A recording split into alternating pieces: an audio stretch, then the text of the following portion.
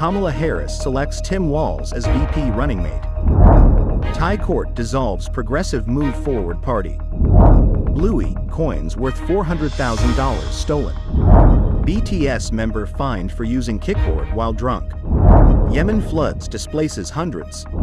China will have nearly twice the pets than children by 2030.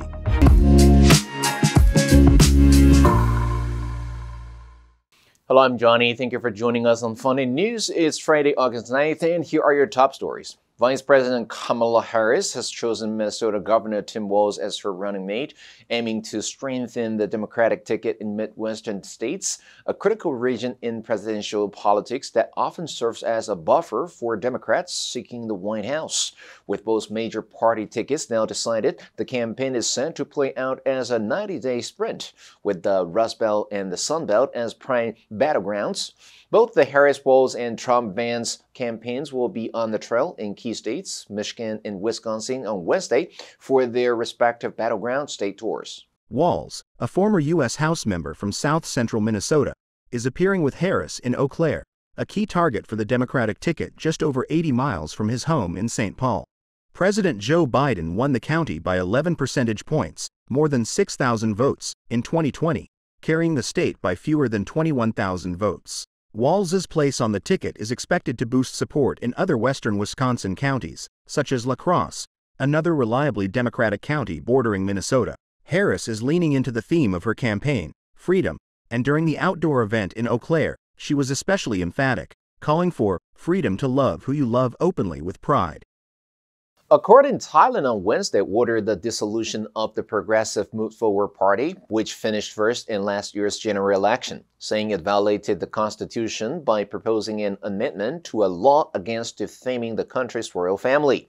The Constitutional Court said it voted unanimously to dissolve the party because its campaign proposal to amend the law amounted to an attempt to overthrow the nation's constitutional monarchy. The Move Forward Party was unable to form a government after topping the polls because members of the Senate refused to endorse as candidate for Prime Minister. The Election Commission had filed a petition against the party after the Constitutional Court ruled in January that it must stop advocating changes to the law, known as Article 112, which protects the monarchy from criticism with penalties of up to 15 years in jail per offense.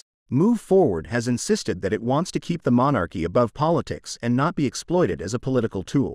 The court on Wednesday also imposed a 10-year ban on political activity for those who held the party's executive positions while it campaigned for the proposed amendment. Former leader Pita Limjaroenrat said although he had to say goodbye as a politician, he looks forward to continuing his work as an active citizen. An Australian man was set to appear in court on Wednesday after being arrested and accused of stealing more than $393,000 worth of commemorative coins linked to the popular children's television show Bluey. He is accused of stealing 64,000 unreleased, limited edition $1 Australian coins from a warehouse in the Sydney suburb of Weatherville Park in June.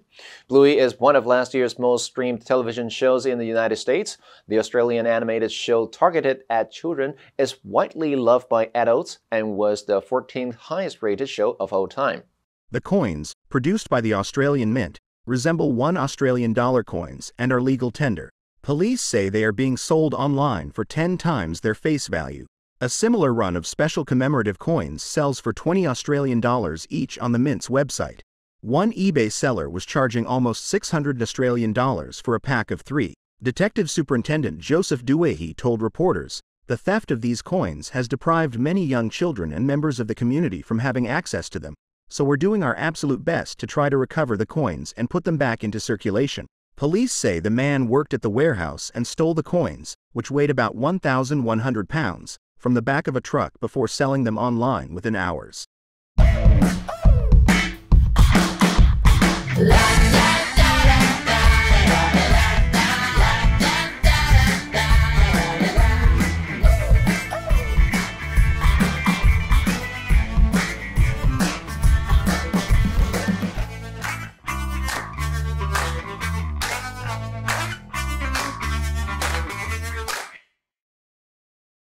Suga, a member of K-pop sensation BTS, apologized Wednesday for driving an electric vehicle while intoxicated.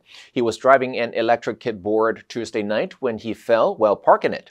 A police officer spotted him and administered a breathalyzer test, which Suga failed, leading to his license being revoked and a fine.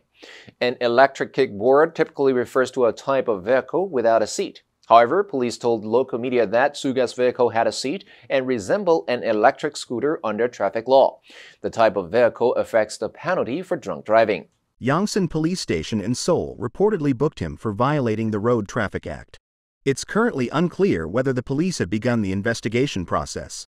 The K-pop star is swayed on apology on Weverse, saying he was driving after consuming alcohol at dinner.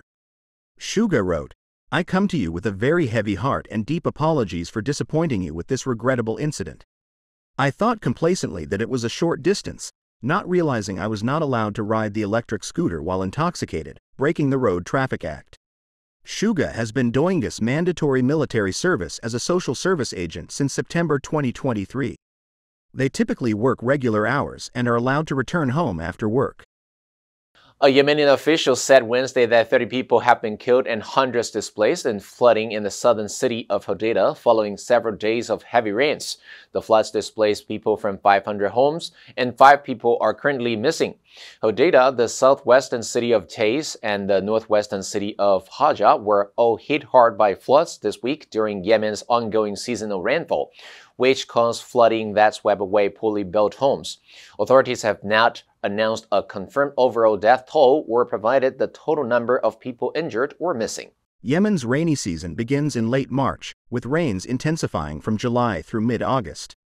The UN's humanitarian office in Yemen said that Friday's floods in the Makubna district of Taiz city killed 15 people, cleared agricultural lands, and damaged homes and infrastructure. Further severe weather is expected to hit the western port city of Hodeidah later on Wednesday. Some residents have reportedly been stranded inside their homes in the Al-Mansuriyah district since Tuesday night due to blocked roadways. Local authorities still haven't reached the areas severely affected by the floods for 2 days, leaving some residents trapped inside their homes. China's pet population will be nearly double that of its young children by 2030, as young Chinese remain unwilling to start new families. According to Goldman Sachs research, citing data from the National Bureau of Statistics, the country's urban pet population is set to exceed 70 million by the end of the decade, while the number of children aged 4 and under will dwindle to less than 40 million.